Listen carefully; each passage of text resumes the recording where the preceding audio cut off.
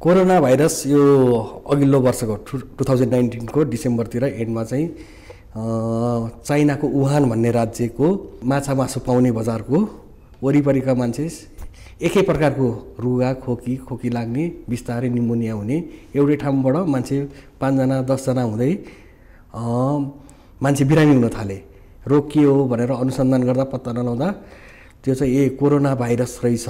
पहिला Wuhan virus भने त्यसपछि कोरोना भाइरस भन्यो। अहिले WHO ले चाहिँ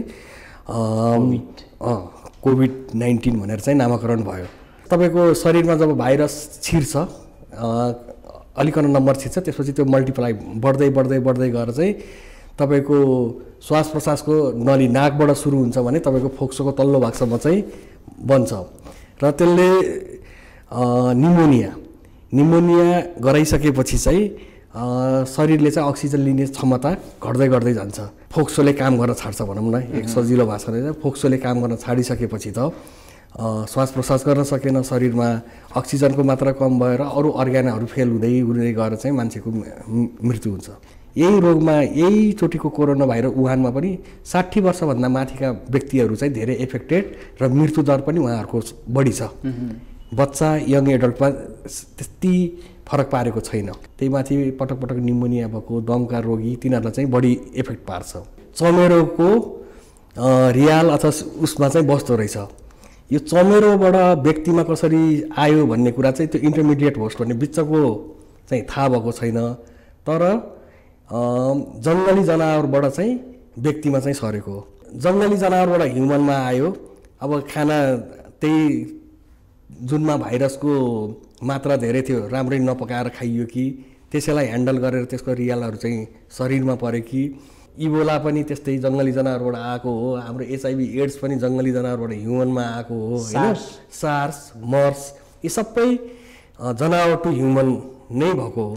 प्रकृतिसँग जुधेर हुन्न कि अलिकन ख्याल चाहिँ पुर्याउनुपर्छ। किनभने भाइरस चमेरोमा भएको भाइरस ह्युमनमा त्यति सजिलै कसरी आयो त? चमेरो त त्यसै हामीसँग घुलमिल गर्ने चिज त होइन।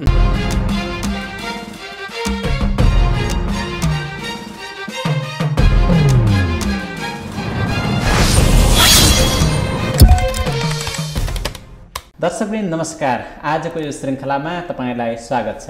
पछिल्लो समयमा कोरोना भाइरसको सन्तास पनि एकतिर छ भने अर्कोतर्फ सचेतनाको अभ्यास पनि र त्यसका सूचना प्रवाहले पनि सघनता पाइरहेको छ। तर यो सघनताको बिचमा कुन सही कुन गलत, के कुरालाई मान्ने के कुरालाई नमान्ने, कुन छान्ने कुन नछान्ने भन्ने कुराको एउटा अन्योलता चाहिँ छाइरहेको छ। त्यसैले आजको कार्यक्रममा हामी कोरोना भाइरसको एउटा आधारभूत जानकारी दिने तपाईलाई प्रयत्न गरिरहेका छौँ भने साथमा कोरोना भाइरस उत्पत्ति हुनुको कारण, त्यसको आहार विहार खानपिन लगायतकाको सम्बन्धको कुरालाई पनि आज हामी यो कार्यक्रममा जोड्छौँ। यो विषयमा कुराकानी गर्नका लागि आज हामीसँग डाक्टर विश्व दवाडी हुनुहुन्छ। उहाँ ग्रान्डी हस्पिटलमा फ्यामिली फिजिसियनको रूपमा कार्यरत हुनुहुन्छ। उहाँ चाइनामा पनि भिजिटिङ प्रोफेसरको रूपमा विभिन्न विश्वविद्यालयहरूमा प्राध्यापन गरिसक्नु भएको छ। विश्वका विभिन्न मुलुकहरूमा उहाँ अनुसन्धानकर्ताको रूपमा पनि कार्यरत हुनुहुन्छ भने उहाँ चाहिँ एउटा अभ्यासकर्ता डाक्टरको रूपमा पनि हुनुहुन्छ। आज हामीसँग उहाँ हुनुहुन्छ। डाक्टर साहब स्वागत छ यहाँलाई। नमस्कार। सबभन्दा पहिला त आम मान्छेहरूलाई धेरै चासो पनि धेरै अन्यल पनि भएको कोरोना भाइरस, सरल भाषामा कन्फ्युजन नहुने तरिकाले कोरोना भाइरस के हो भन्ने कुरा त्यहाँबाट जाउँ न, सामान्य मान्छेले बुझ्ने गरी। कोरोना भाइरस यो अघिल्लो वर्षको 2019 को डिसेम्बरतिर एन्डमा चाहिँ चाइनाको वुहान भन्ने राज्यको तपाईको वेट मार्केट भने तिनीहरूको चाहिँ माछा मासु पाउने बजारको वरिपरिका मान्छे एकै प्रकारको रुगा खोकी लाग्ने बिस्तारै निमोनिया हुने एउटै ठाउँबाट मान्छे 5 जना 10 जना हुँदै मान्छे बिरामी हुन थाले। रोग के हो भनेर अनुसन्धान गर्दा पत्ता नलाउँदा त्यो चाहिँ कोरोना भाइरस रहेछ। पहिला वुहान भाइरस भने त्यसपछि कोरोना भाइरस भन्यो। अहिले WHO ले चाहिँ कोभिड-19 भनेर चाहिँ नामाकरण भयो। अब चाइनामा भाइरल रोग चाहिँ कस्तो हुन्छ भने धेरै जसो भाइरल रोग चाहिँ सेल्फ लिमिटिङ, आफै तपाईको शरीरबाट सर्टेन डेजमा पार गरेपछि शरीरबाट आफै निख्रेर जान्छ भने कुनैले चाहिँ नराम्रो रूप लिएर निमोनिया, यही रोगमा यही चोटिको कोरोना भाइरस वुहानमा पनि 60 वर्षभन्दा माथिका व्यक्तिहरू चाहिँ धेरै एफेक्टेड र मृत्युदर पनि उहाँहरूको बढी छ। बच्चा यङ एडल्टमा त्यति फरक पारेको छैन। कारण के हो?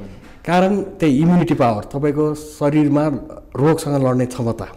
रोगसँग लड्ने क्षमता चाहिँ हामी यङ एडल्ट मान्छेसँग बलियो हुन्छ भने साना बच्चा बच्ची र अलिकति उमेर बढी भएको मान्छेको चाहिँ इम्युनिटी पावर अलिकति कम हुन्छ। त्यही माथि पटक पटक निमोनिया भएको दमका रोगी तिनीहरूलाई चाहिँ बढी इफेक्ट पार्छ। भनेपछि यो एक किसिमको निमोनिया नै हो हैन त? यसले चाहिँ श्वास प्रश्वासमा चाहिँ इफेक्ट गर्ने भाइरस हो। शरीरको अरू अङ्गमा नगरेर चाहिँ श्वास प्रश्वासमा चाहिँ गरेर चाहिँ फोक्सोले काम गर्न छाड्ने हो। कसरी असर गर्छ यसले? त्यही भाइरस तपाईँको शरीरमा जब भाइरस छिर्छ, अलिकन नम्बर छिर्छ, त्यसपछि त्यो मल्टिप्लाई बढ्दै बढ्दै बढ्दै गएर चाहिँ तपाईँको श्वास प्रश्वासको नली नाकबाट सुरु हुन्छ भने तपाईँको फोक्सोको तल्लो भागसम्म चाहिँ बन्छ र त्यसले निमोनिया गराइसकेपछि चाहिँ शरीरले चाहिँ अक्सिजन लिने क्षमता घट्दै घट्दै जान्छ र मान्छेलाई चाहिँ त्यो रोग बढ्दै गएपछि चाहिँ अब फोक्सोले काम गर्न छाड्छ भनौँ न, एक सजिलो भाषाले चाहिँ फोक्सोले काम गर्न छाडिसकेपछि त श्वास प्रश्वास गर्न सकेन, शरीरमा अक्सिजनको मात्रा कम भएर अरू अर्ग्यानहरू फेल हुँदै हुँदै गएर चाहिँ मान्छेको मृत्यु हुन्छ। यो अलिक कडा खालको भाइरस हो। यो नयाँ पहिलोचोटि देखिएको भाइरसले जहिले पनि रूप बहुरूपी हुन्छ कि योबाट रूप चेन्ज गर्दै जान्छ। अहिले हामीलाई अर्को डर चाहिँ वुहानमा देखिएको भाइरस भन्दा यसले रूप परिवर्तन गर्दै गयो भने चाहिँ त्यसैलाई कन्ट्रोल गर्ने औषधि अथवा भ्याक्सिन बनाउन चाहिँ वैज्ञानिकहरूलाई पनि गाह्रो हुन्छ। अब यो जुन मर्स भनेर कोरोना भाइरस जब पत्ता लाग्यो उनीहरूको लागि नै नयाँ थियो। अब नयाँ चिज आएपछि सबै नयाँ प्रक्रियाले जानु पर्यो। पहिला त आइडेन्टिफाई नै भएन यो रोग के हो भनेर अलमलमै परे, तर मान्छे बिरामी हुँदै गए 1000, 2000, 30,000, 40,000 हुँदै गएपछि त एउटा हाम्रो जुन संसारभरिकै स्वास्थ्य हेर्ने स्वास्थ्य सङ्गठन WHO ले चाहिँ अलर्ट गरायो। अब चाइना त अलि सक्षम देश, उसले वुहान राज्यलाई लकडाउन गरिदियो, त्यहाँबाट मान्छे छिर्न र बाहिर जानलाई बन्द गरिदियो। उसले रासन पानी औषधि एकै रातमा चाहिँ अरू प्रोभिन्सबाट चाहिँ 10,000 डाक्टरहरू चाहिँ त्यो ठाउँमा लगेर कन्ट्रोल गर्यो। तर अहिले डरलाग्दो स्थिति के भयो भने अहिले 80वटा राष्ट्रमा देखिसक्यो है, इन्क्लुडिङ हाम्रो नेपालमा एउटा केस पोजिटिभ पनि देखियो। भनेपछि अलिकन त्रसित भन्दा पनि अलिकन अवेर चाहिँ हुनुपर्छ।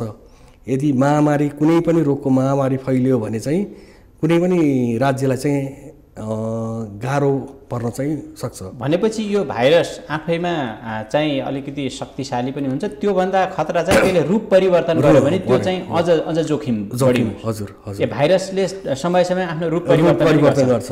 तपाईँको जुन रुगाखोकी नलाग्ने भ्याक्सिन प्रत्येक वर्ष त्यो भ्याक्सिनै तपाईँको नयाँ नयाँ बनिरहेको हुन्छ। त्यो सिजनमा कस्तो खालको भाइरस छ अनि त्यसलाई कन्ट्रोल गर्नलाई त्यस्तो भ्याक्सिन बन्छ। अघिल्लो सालकै भ्याक्सिन बनाएर हुँदैन।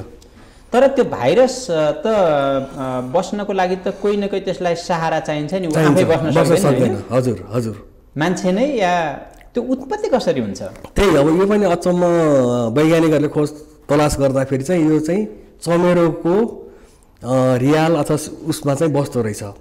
यो चमेरोबाट व्यक्तिमा कसरी आयो भन्ने कुरा चाहिँ त्यो इन्टरमिडिएट होस्ट भन्ने बिचको चाहिँ थाहा भएको छैन। तर जङ्गली जनावरबाट चाहिँ व्यक्तिमा चाहिँ सरेको हो। त्यो चाइनाको वुहान भन्ने ठाउँबाट।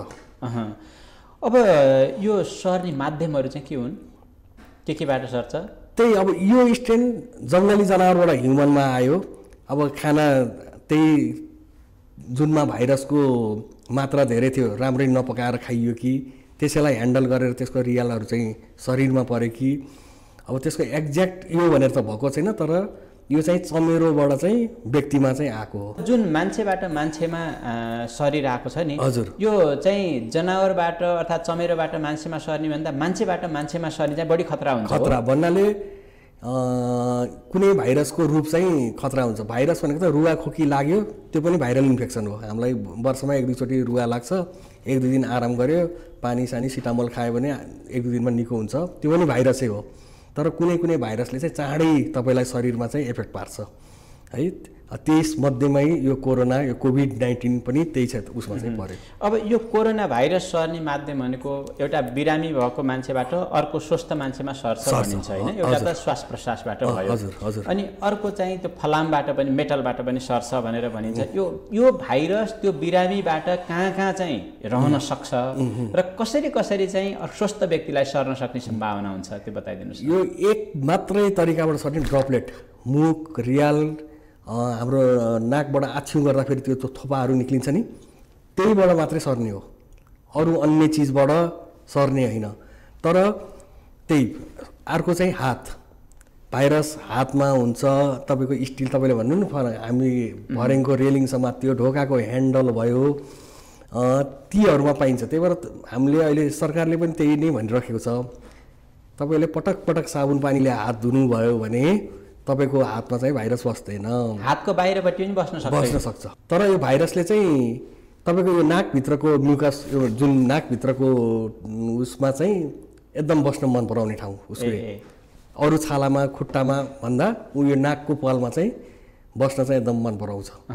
हातमा भनेको जस्तो कुनै यो चाहिँ कोभिड-19 बाट प्रभावित इन्फेक्टेड व्यक्तिले कुनै फलाममा छोएको रहेछ भने त्यहाँ हामीले छोयौँ भने त्यहाँबाट आउन सक्छ। उसले आछ्यु गर्यो, त्यही हात उसले ढोकाको ह्यान्डलमा समात्यो, भर्याङको उसमा समात्यो, टेबलमा समात्यो भने त्यो भाइरस त्यहाँ गएर नि सर्टेन आवरसम्म, कति घन्टा भन्ने फिक्स त्यस्तो छैन, तर कति घन्टासम्म चाहिँ त्यो बाँच्छ त्यो ठाउँमा।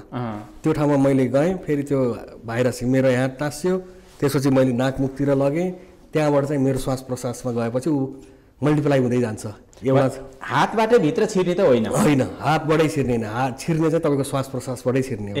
आउन चाहिँ माध्यम हात हुन सक्छ, त्यो हात हाम्रो नाकतिर गयो भने श्वास प्रश्वाससँग त्यो जोडियो भने त्यसपछि सर्छ। त्यसैले गर्दा हामीले कतै चाहिँ सङ्क्रमित भएको व्यक्तिले छोएको ठाउँमा अर्थात् भाइरस छोडेको ठाउँमा हामीले समात्यौँ भने, त्यसलाई हात धोयौँ भने ठिक हुन्छ भन्नेको कारण चाहिँ त्यो हो। बस त्यही नै हो। त्यो चाहिँ हामीले त्यसरी बुझ्छौँ। साधारण पानीले मात्रै पखालिन्न है, त्यही भएर साबुनै प्रयोग गरौँ।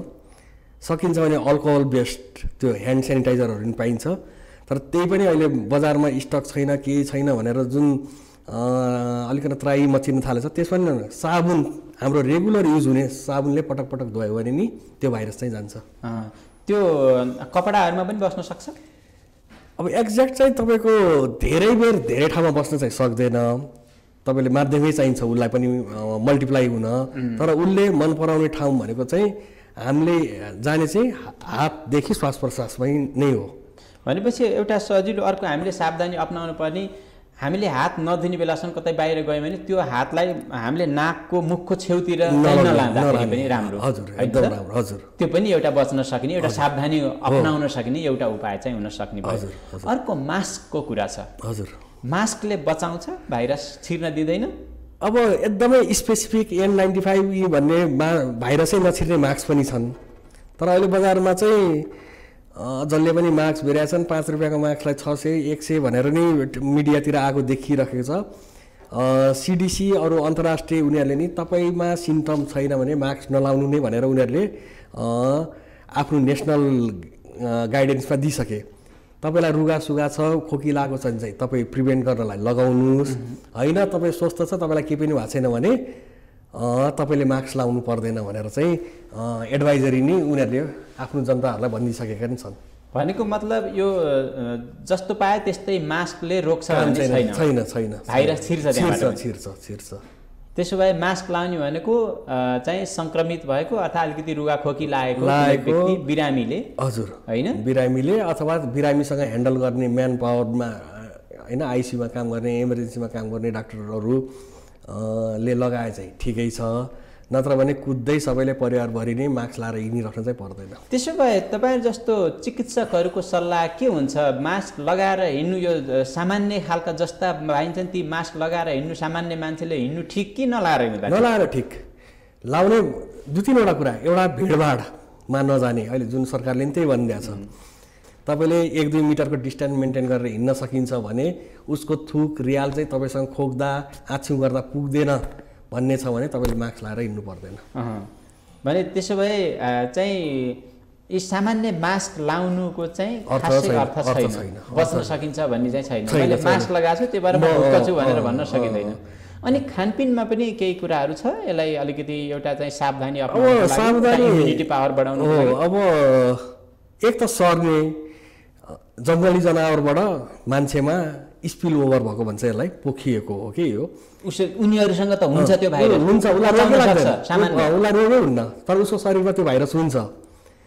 तर त्यो चिजबाट धेरै रोगहरू, इबोला पनि त्यस्तै जङ्गली जनावरबाट आएको हो, हाम्रो एचआइभी एड्स पनि जङ्गली जनावरबाट ह्युमनमा आएको हो होइन, सार्स मर्स यी सबै जनावर टु ह्युमन नै भएको हो।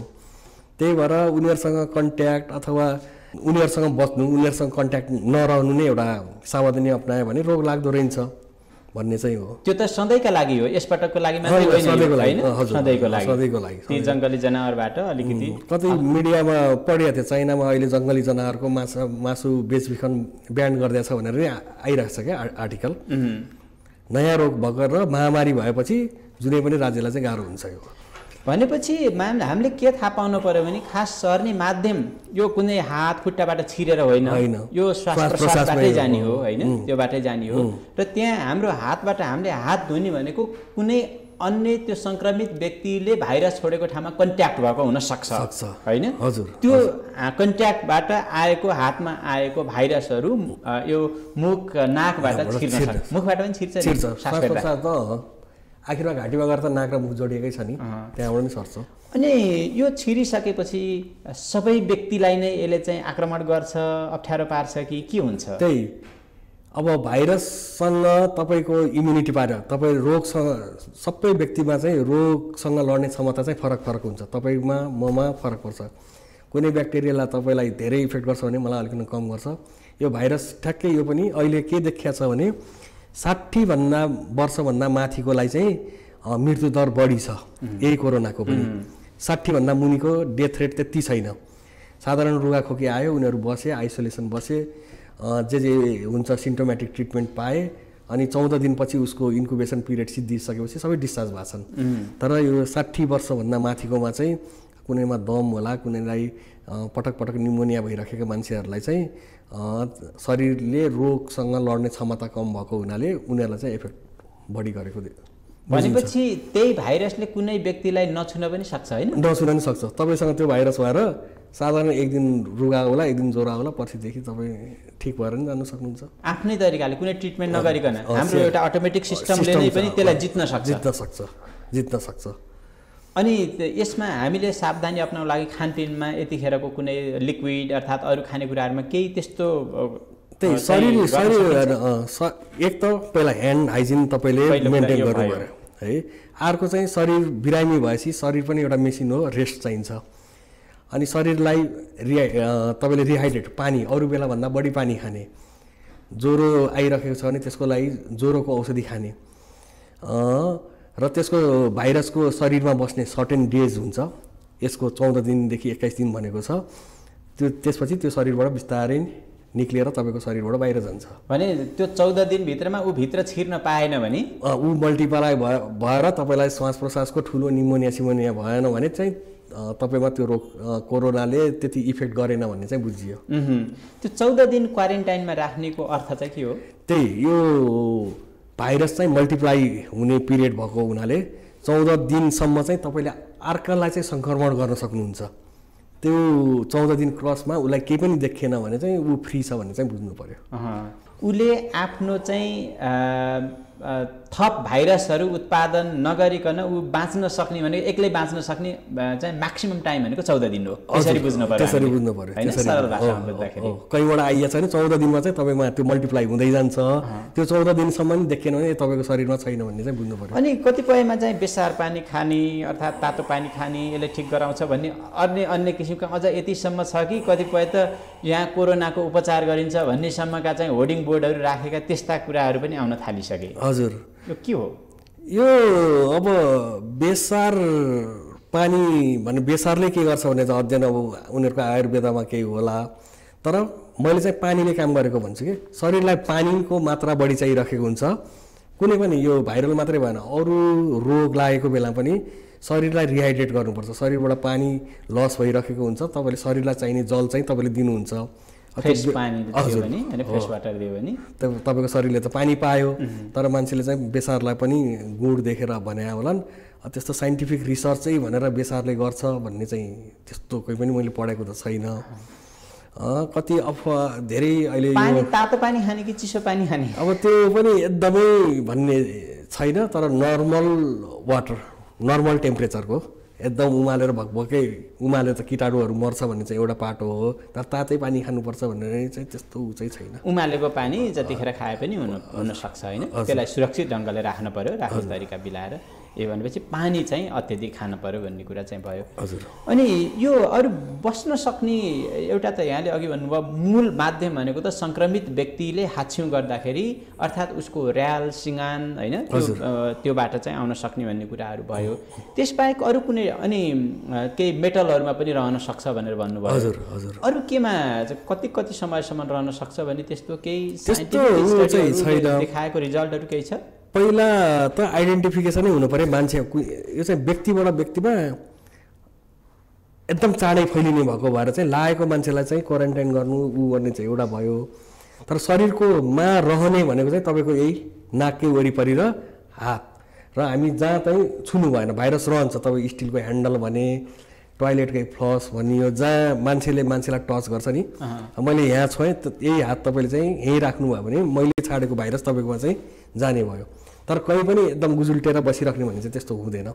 जस्तो यहाँ भयो भने यो फैलेर हावामा कति समय बस्न सक्दैन, हावामा बस्न सक्दैन। ड्रप उसलाई माध्यम चाहिँ चाहिन्छ।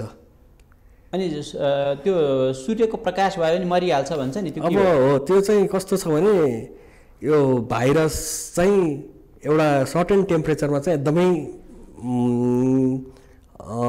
मल्टिप्लाई हुन्छ। धेरै चिसो पनि ऊ बाँच्न सक्दैन, धेरै तातो पनि ऊ बाँच्न सक्दैन कि।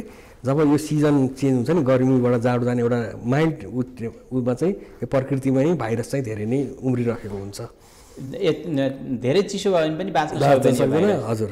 त्यो माइनसतिरको भयो भने त्यो मर्छ। अब त्यही अहिलेको कति आर्टिकल भयो एन्टार्क्टिकामा देखिएको छैन कि 80 भनेपछि चिसोमा छैन कि भन्ने हो।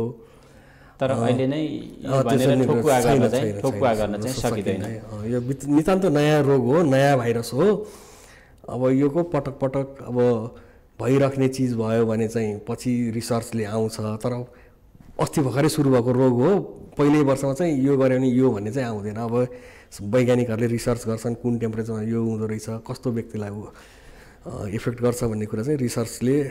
अब डाक्टर साहब कतिपय जस्तो चाइनाकै कुरा गर्दाखेरि पनि त्यहाँ ठुलो सङ्ख्यामा चाहिँ इन्फेक्टेड व्यक्तिहरू चाहिँ सङ्क्रमित व्यक्तिहरू छन् र झन्डै 50-53 हजार त निको भएर फर्किए भनेर पनि भनिएको छ होइन। हजुर। कस्तो अवस्थामा चाहिँ हामी निको हुन सक्छौँ लागिसकेपछि पनि? हजुर। के भयो भने चाहिँ मान्छे मर्न सक्छ त्यो बताइदिनुहोस् न। त्यही तपाईँको सिभियर रेस्पिरेटरी डिजिज भयो भने निमोनिया, यसले सङ्क्रमण गर्ने फोक्सोलाई हो। फोक्सोले अक्सिजन लिनै नसक्ने क्षमता बिग्रिँदै गयो भने चाहिँ मान्छे मर्ने हो। होइन भने तपाईँको रोगसँग लड्ने क्षमता चाहिँ बलियो छ भने सर्टेन डेजमा चाहिँ यो भाइरस शरीरबाट आफै निक्लेर जान्छ। अनि टाइमली हस्पिटलमा गयो भने त्यो इम्युनिटी पावर बढाएर त्यो भाइरसलाई मार्न सकिन्छ अथवा त्योबाट उन्मुक्ति दिन सकिन्छ कि हस्पिटलले पनि केही नगर्न पनि सक्छ अहिलेको अवस्थामा? अब रिसर्च अनगोइङ छ, गइ नै रहेको छ। उनीहरूले 3-4 वटा एन्टिभाइरल औषधिहरू यसले चाहिँ इफेक्ट गर्छ है भनेर 2-3 वटा औषधिहरू पनि कोड गरेको छन्। अब एकदमै नयाँ डिजिज भएको भएर चाहिँ अझै रिसर्च हुन्छ, ठुलो रिसर्च हुन चाहिँ बाँकी छ।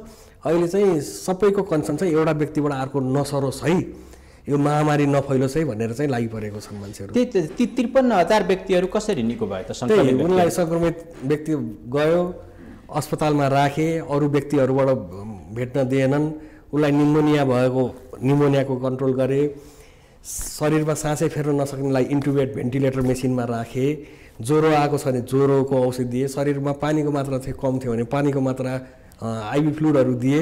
24 घण्टा डाक्टरको निगरानीमा चाहिँ मुटुको चाल कम भने मुटुको चलाउने औषधिहरू दिएर, त्यही कोरोना भाइरसकै औषधि भनेर होइन कि सपोर्टिभ ट्रिटमेन्ट, मुटु कम चल्न थाल्यो भने मुटुको औषधि दिए, ज्वरो आयो भने ज्वरोको औषधि दिए, त्यो हिसाबले चाहिँ उपचार भयो। अहिलेको जुन ट्रिटमेन्ट पद्धति छ अर्थात् हामीले विकास गरेको हामीसँग अहिले उपलब्ध भएको, हजुर, त्यसले पनि निको गराउन सक्ने रहेछ। अनि त्यसो भने हामीले अहिले कोरोना भाइरसको चाहिँ औषधिको खोजी गरिरहेछौँ, जस्तो चाइनामा आयो भनेर भनिएको छ, अमेरिकाले एक किसिमको कुरा चाहिँ बाहिर ल्याएको छ, त्यो भने चाहिँ के हो त फेरि? यसको अब खोज वैज्ञानिकहरूले केले अब नयाँ रोग हो, उनीहरूले चाहिँ एक्सपेरिमेन्ट जस्तै गरेर चाहिँ यो औषधिले काम गर्छ कि यो औषधि चलाएपछि यसले अलि राम्रो भएको छ भन्ने पनि भइरहेछ। र यो रोगै नलाग्नको लागि अहिले भ्याक्सिन डेभलपमेन्ट नै काम भइरहेको छ।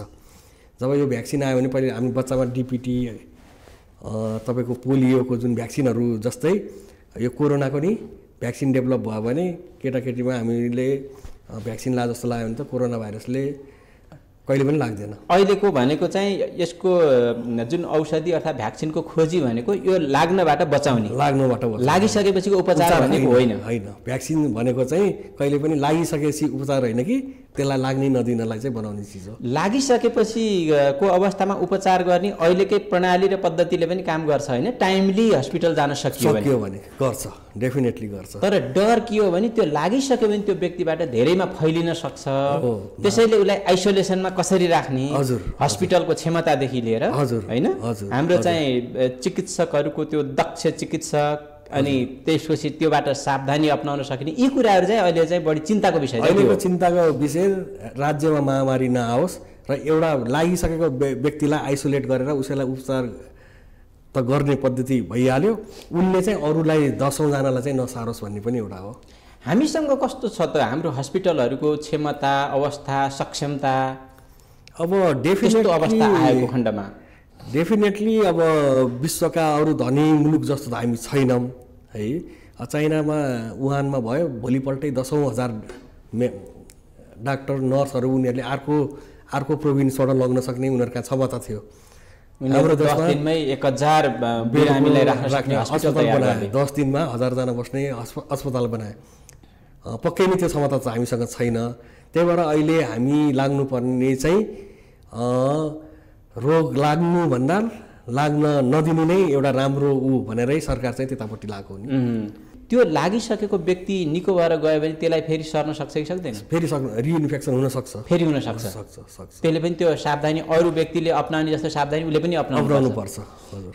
अनि यो हस्पिटलहरूको क्षमताको कुरा हामीले गरिन्छ, त्यो हस्पिटलमा चाहिँ अरू व्यक्तिलाई सर्न सक्छ भन्ने कुराले गर्दाखेरि हजुर डर अर्थात् त्यहाँनिर चिन्ता चाहिँ त्यहाँनिर हो।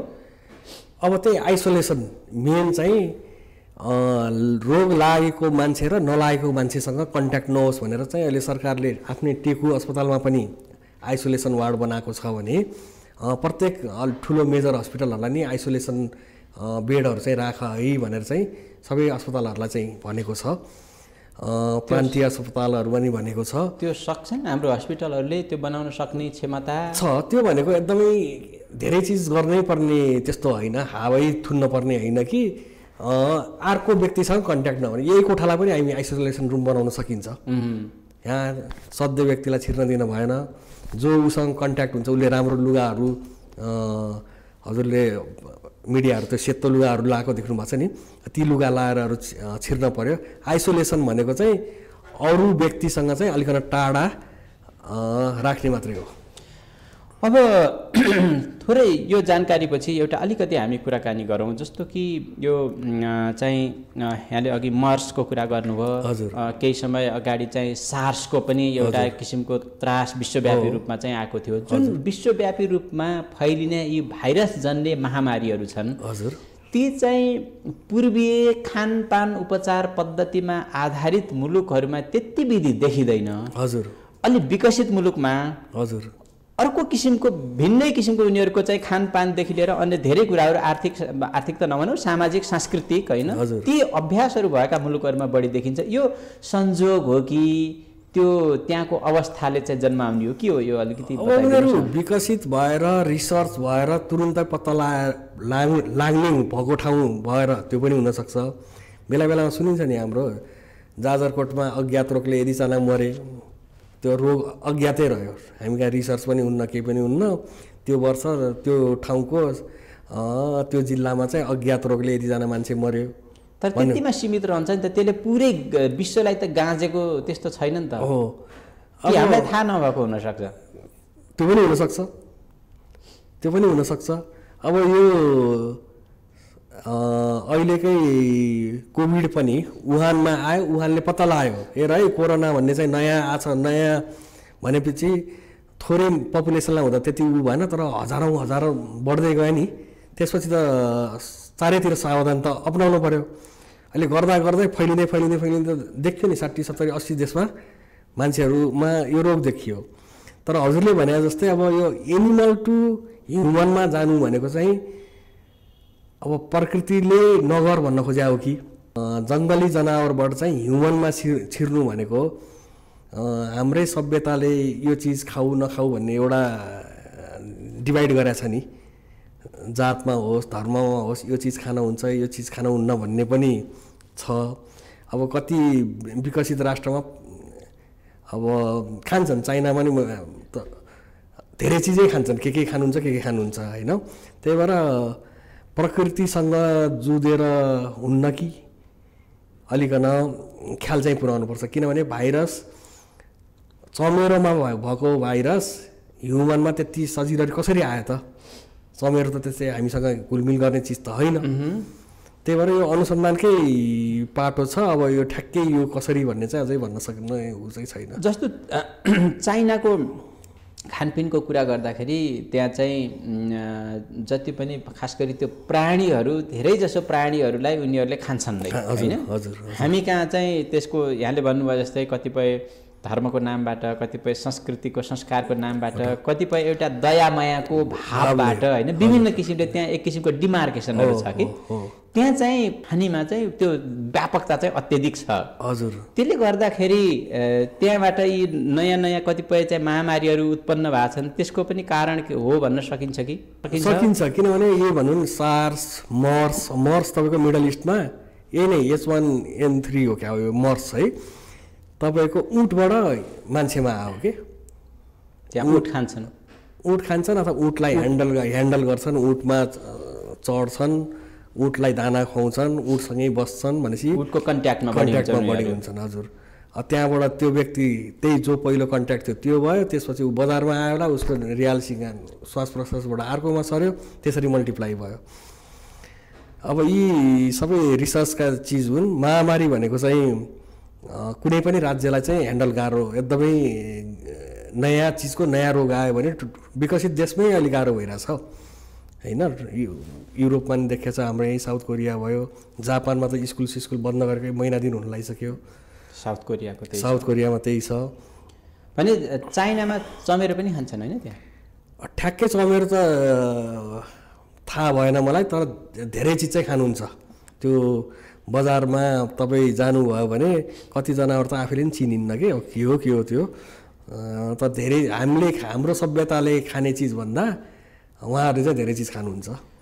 भोलिका दिनमा एउटा चाहिँ स्वास्थ्यको दृष्टिकोणबाट अर्थात् सम्भाव्य महामारी रोक्नको लागि अपनाउने प्रिकसनको दृष्टिकोणबाट खानपानमा पनि एउटा चाहिँ रिथिङ्क गर्नुपर्ने हो कि त्यसलाई रिभिजिट गर्नुपर्ने हो कि भन्ने एउटा सन्देश चाहिँ हो कि होइन? हो, यो डेफिनेटली हो। अब यो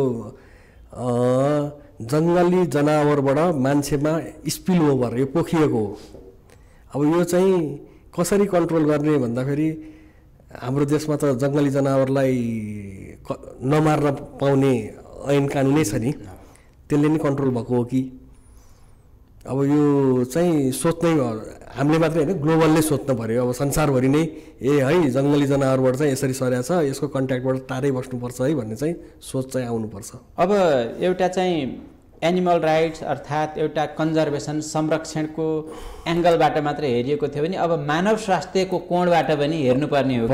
हजुर, एउटा त्यो स्कुल अफ थट चाहिँ जन्मायो यो विश्वव्यापी यो महामारीले, त्यो दृष्टिकोण त्यसमा बहस छलफल यो मेडिकल साइन्स अर्थात् त्योसँग सम्बद्ध विश्वव्यापी संस्थाहरूमा त्यो पाटोमा बहस छलफल चल्या छ यो तपाईँको हेल्थ तपाईँको अरबौँ रुपियाँ खर्च हुन्छ जुन त्यो चिजलाई औषधि बनाउने भनेको उनीहरू त रिसर्च गर्नु पऱ्यो त्यसमा पैसा खर्च गर्नु पऱ्यो अरबौँ रुपियाँको खर्च छ कि यो र सबैको टाउको दुखाइ पनि छ यो अब त्यही भएर यो चाहिँ कुनै पनि अब सोच्नु चाहिँ पर्छ एउटा चाहिँ अब यो स्वास्थ्यको दृष्टिकोणबाट पनि सोच्न पर्ने बेला चाहिँ आयो हजुर यो औषधि पत्ता लाग्यो भ्याक्सिन पत्ता लाग्यो भनेर केही समाचारहरू पनि आएको छ जस्तो चाइनाले नै पत्ता लाग्यो भनेर भनिरहेको छ यो के हो पत्ता लगाएको अब कस्तो हुन्छ भने कुनै पनि चिज पत्ता लाग्ने बित्तिकै त्यो बजारमा चक्लेट मिठाई आएको जस्तो हुन्न औषधि जन्य चिज चाहिँ जनावरमा टेस्ट गरिन्छ ह्युमनमा टेस्ट गरिन्छ अनि व्यक्तिलाई दियो भने चाहिँ दिन लायक छ है भनेपछि बल्ल कमर्सियल बजारमा आउने हो भनेपछि यो छोटो 1 महिनामा आएर 1 महिना दिने चिज चाहिँ होइन ह्युमनमा टेस्ट भएर यसले काम गर्छ है भन्ने भएपछि बल्ल तपाईँको औषधि पसलसम्म आउने हो तर यो आइसकेपछि पनि यहाँले भन्नुभयो जस्तै परीक्षण गर्नको लागि यसले समय लिन्छ र तत्कालै यहाँ आएर हामीले योबाट फाइदा तत्कालै लिन सम्भावना सक्छौँ भने चाहिँ छैन अर्को यो इम्युनिटी पावर पनि त खानपानसँग अर्थात् त्यो जिनसँग पनि त्यसको सम्बन्ध हुन्छ नि है कतिपय हजुर अब यसको बाटोबाट हाम्रो चाहिँ कस्तो अवस्था हो यो चाहिँ साउथ एसिया कन्टिनेन्टको भने त्यो कुनै स्टडी अर्थात् त्यसको एसेसमेन्ट त्यसको एउटा कुनै एउटा सामान्य एउटा चाहिँ अनुमान केही भएको छ अब हाम्रै देशमा पनि अहिले लाइफ एक्सपेक्टेन्सी तपाईँ हामी बाँच्ने उमेर चाहिँ 70 अब 73 वर्ष बाँच्ने कुनै बेलामा 50 थियो 50-55बाट तपाईँको हामी अहिले हाम्रो चाहिँ बाँच्ने अवधि पनि 70 नागेको छ त्यो डेफिनेटली अब त्यो औषधिहरूले गर्दा हो कि तपाईँको खानपिनमा चेन्ज भएर डायट्री पहिला कुपोषणै भएर खानै नपाएर मान्छे कुपोषण अब कुपोषण लगभग हटिसकेको छ अहिले वर्षै पहिला चामलको भात दसैँ तिहारमा मात्रै खान पाउँथ्यो भने कुपोषणकै कारणले मृत्युदर घटेको कुपोषण त अहिले पनि छ कुपोषण त अहिले पनि छ हजुर तर पहिलाको रेट भन्दा चाहिँ अहिले धेरै नै घटेको छ हजुर भने त्यो इम्युनिटी पावर पनि जस्तो अमेरिका युरोप अर्थात् चाइनाको र इन्डिया नेपालको चाहिँ फरक हुन सक्छ हजुर अब हामीले प्रोटिन कति खाने कार्बोहाइड्रेट कति फ्याट कति त्यो ब्यालेन्स डाइट हामी त्यति गर्दैनौँ हाम्रो एरियामा हामी धेरै कार्बोहाइड्रेट मात्रै खाने चलन छ बिहान भात बेलुका भात अथवा दिउँसो पनि अर्को भात है हाम्रो भाते शरीर छ भने उनीहरू चाहिँ ब्यालेन्स डाइट मिलाएर खान्छन् अनि इम्युनिटी अर्को तपाईँको शरीरलाई कति रेस्ट दिनुभएको छ कति तनाव मुक्त हुनुहुन्छ यो धेरै फ्याक्टरहरू तपाईँको शरीरमा इम्युनिटी चाहिँ कुनै औषधि खाएर बढाउने होइन कि तपाईँको आहार विहार आराम सबै कुराले चाहिँ निर्भर गर्छ सबै कुरा मिलेको अवस्थामा हाई हुनुहुन्छ तपाईँ 3-4 दिन रातौँभरि काम गर्नुभयो भने त्यो भोलिपल्ट त्यसै ज्वरो आएको जस्तो थकान त्यही माथि तपाईँको शरीरमा ब्याक्टेरिया छिर्यो भाइरस छिर्यो भने अरू बेला भन्दा त्यति बेला तपाईँलाई अलिकति चर्को रोग लाग्ने सम्भावना बढी हुन्छ अब अन्त्यतिर हाम्रो जुन नेपालको जुन तयारी छ पछिल्लो समय खास गरी WHO ले जुन किसिमको एउटा वार्निङ दियो त्यो वार्निङ दिइसकेपछि सरकार तात्यो हैन अहिले जुन किसिमले हामीले तयारी गरिरहेछौँ यसलाई तपाईँ कसरी लिनुहुन्छ हाम्रो तयारी कुन स्तरको तयारी हो पोजिटिभ स्टेप चाहिँ पोजिटिभ हो किनभने रोग लागिसकेपछि हामी कहाँ कन्ट्रोल गर्न त्यतिको उहान जतिको क्षमता छैन त्यो तपाईँ हामी सबैलाई थाहा भएकै कुरा हो तर राज्य सजग भएको चाहिँ राम्रो हो यो 2-3वटा कुरा भिडभाडमा नजाने कुनैको श्वास प्रश्वास थुक रियालबाट कन्ट्याक्ट नहौँ भिडभाडमा नबसौँ अनि हात मजाले धुम र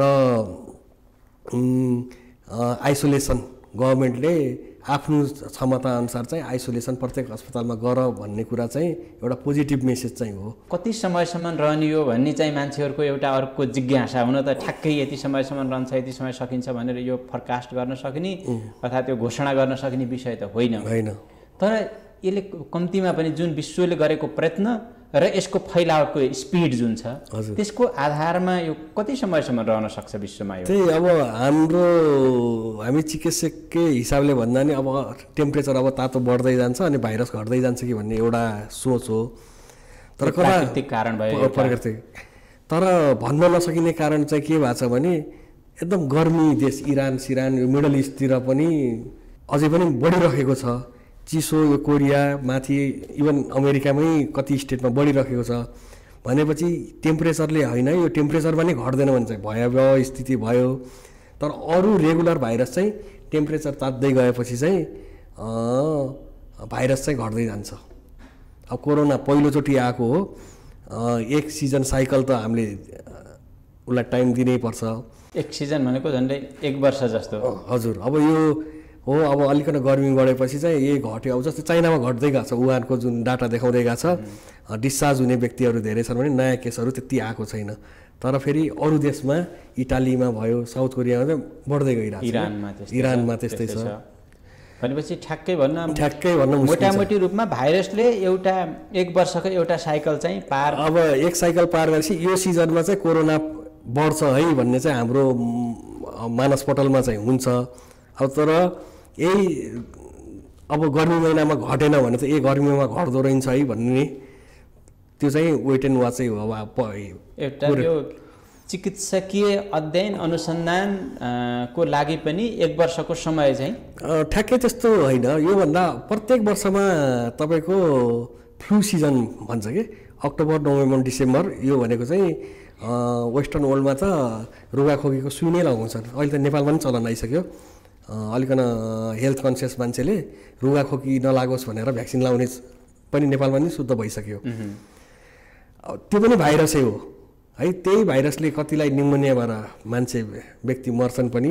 तर कति साधारण 1-2 दिन रुगा लाग्यो यो वर्षमा, पोहोर साल लागेको थिएन भन्ने मान्छेहरू पनि हुन्छन्। त्यही भएर यो हेर्ने चिज हो। कुनै भाइरसले धेरै एफेक्ट गर्छ भने कुनै भाइरसले गर्दैन। यो नयाँ भाइरस आएको हो, यो सबैलाई अनुसन्धानकै भएको छ।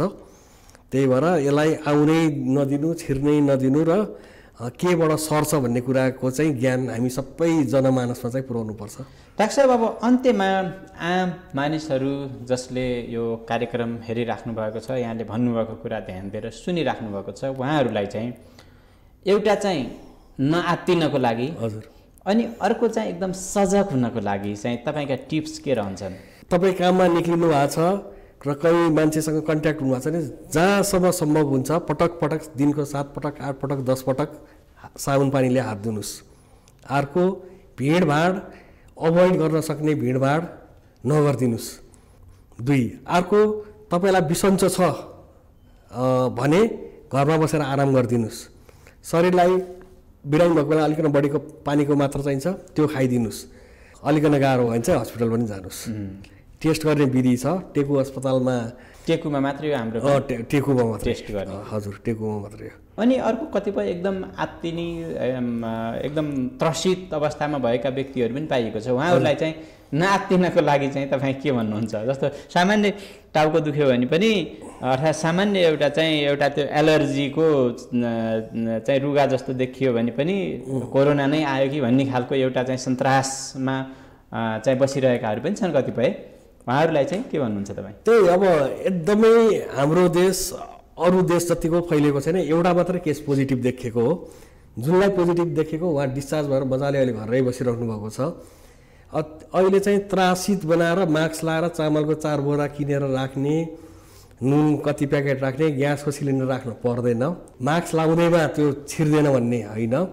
अहिले राज्यले भने जस्तै भिडभाडमा नगइदिनुहोस्, भोज भतेर सभा समारोहहरू आयोजना नगरिदिनुहोस्, हात मजाले धोइदिनुहोस्। तपाईँले खोक्दा ओर्दा गर्दा चाहिँ अलिक प्रिभेन्टिभ। हाम्रो फेरि म कल्चरली अर्को, हामी नेपालीको कल्चर कस्तो छ भने यो यसरी आछ्यु गर्ने बानी छ है। म चाहिँ हामी एल्बो यो गरिदिनु भयो भने नि तपाईँको यो आछ्यु चाहिँ बरु लुगामा केही नहोला होइन। तर यो गरेर चाहिँ अनि बरु ह्याङ्कीमा पुस्ने बानी, त्यो त्यति साइन्टिफिक पनि होइन, हाइजिनिक पनि होइन। यसले गर्दा अरू पाटाका गाह्रो भयो कि। अब तपाईँको कोभिड आउनु कहाँ हो, अहिले चामलको भाउ बढ्यो, नुनको भाउ बढ्यो, घिउ तेलको भाउ बढ्यो भनेपछि त्यो मान्छेलाई त्रासमा चाहिँ ल्याउनु भएन। अनि कतिपय हल्लाको पछाडि लाग्ने, अल्कोहल खाएपछि चाहिँ गजब हुन्छ अरे होइन, कोभिड-19 मर्छ भन्ने खालका त्यस्ता यो र्युमर हल्लाको पछाडि लाग्ने छ। त्यो पनि लाग्नु भएन त्यही भएर अलिकन गभर्मेन्ट एडभाइजरी तपाईँलाई सार्स मर्स यिनीहरूकै बारेमा हेर्नु छ भने WHO को वेबसाइट र राज्यले दिएको सूचना है राज्यले दिएको एउटा सूचनाको टिप्स यहाँ छ यसमा यो हेर्नुहोस् त तपाईँले यो ठिक छ पर्याप्त छ कि यो आधारभूत हो यो चाहिँ ठ्याक्कै अब मन्त्रालयले भनेको यो स्वास्थ्य जनसङ्ख्या मन्त्रालयले दिएको एकदम राम्रो छ यति मात्रै गर्यो भने पनि प्रिभेन्सनलाई चाहिँ काम गर्छ यसमा डाक्टर साहबले नै पढेर सुनाइदिनु यो के गर्ने रहेछ यो राज्यले जारी गरेको आधिकारिक सूचना हो हजुर अब यसमा चाहिँ नियमित रूपले साबुन पानीले हात धुने मैले अघि भने जोड दिएर भन्नुभएको छ यसलाई हजुर खोप्दा र हात छेउ गर्दा नाक र मुख छोप्ने र चित्रमा पनि ठ्याक्कै मैले भने जस्तै नै यो यसरी चित्र पनि त्यसरी बनाएको छ अनि तपाईँको ज्वरो सहितका रुगा खोकीका लक्षण देखेमा स्वास्थ्य कर्मीसँग परामर्श लिने हामी परामर्श चाहिँ फेरि छिमेकीसँग मामा काका मेरो उसलाई नि भन्ने त्यो चलन छ बरु स्वास्थ्य कर्मीसँगै लिम अनि फ्लू जस्तो भन्नाले खोकी लाग्ने घाँटी दुख्ने रुगा लाग्ने ज्वरो आउने भयो त्यस्तो भने भएको व्यक्तिसँग चाहिँ सम्पर्कबाट अलिकति टाढा बस्दिउँ त्यस्तो व्यक्ति घरमै हुनुहुन्छ भने उहाँले प्रयोग गर्ने रुमालहरू प्रयोग नगरिदिउँ उहाँलाई बरु पल्ले कोठामा राखे पनि आराम गर्न दिउँ जङ्गली तथा घर परिवार पशु पन्छीसँग असुरक्षित सम्पर्कबाट टाढा रहौँ अघि हामी भनिसक्यौँ र माछा मासु अन्डा राम्रोसँग पकाएर चाहिँ राम्रै वेल कुक्ड चिजहरू चाहिँ खाँदा चाहिँ हुन्छ खाना भाइरल यसमा त रोकथाम नचाहिँदो चिज अरू रेगुलर डेजमा गरेकै जस्तो केही मार्नु पर्दैन तपाईँले अहिले रेगुलर जे खाइराखेको छ त्यही नै खाने र यो 6वटा चिज नेपाल सरकारले राम्रै बनाएको छ यही नै फलो गर्यो भने चाहिँ रोकथामलाई चाहिँ मद्दत गर्छ हजुर हस् डाक्टर साहब यो सरल भाषामा चिकित्सकीय चाहिँ प्राविधिक कुराहरूलाई पनि आम मानिसहरूले बुझ्ने गरी यहाँले चाहिँ यसको बारेमा बताइदिनु भयो यो के हो कसरी सर्छ कसरी सावधानी अपनाउन सकिन्छ हैन यसको चाहिँ अवस्था कसरी यसले महामारीको रूप लिएको छ भन्ने लगायतका विविध पाटाहरूमा जानकारी दिनुभयो तपाईले भन्नुभएको यो कुरा पक्कै पनि आम दर्शकहरूका लागि चाहिँ एउटा सहयोगी टिप्स बन्न सक्छ यो जानकारी र यो समयका लागि यहाँलाई धेरै धेरै धन्यवाद हजुर दर्शकवृन्द हामी जाँदै फेरि नेपाल सरकारले जारी गरेको यो टिप्स जुन छ हामी यहाँहरूलाई यो स्क्रिनमा पनि हामीले देखाइरहेका छौँ यसलाई यहाँहरू सबैले पालना गरिदिनु होला तपाईँ हामी सबैले यसलाई मात्रै पालना गर्यौँ भने पनि यो कोरोना भाइरसबाट बच्न सक्ने एउटा चाहिँ महत्त्वपूर्ण र प्रभावकारी एउटा चाहिँ सावधानी हुन सक्छ जुन डाक्टर साहबले पनि भर्खर हामीसँगको कुराकानीमा भन्नुभएको छ यही जानकारीमूलक कुराकानीका साथ आजको कार्यक्रम यहीँ टुङ्ग्याउँछौँ फेरि हामी यस्तै विषयमा निरन्तर छलफल गर्दै जानेछौँ आजको लागि हामीलाई बिदा दिनुहोस् नमस्कार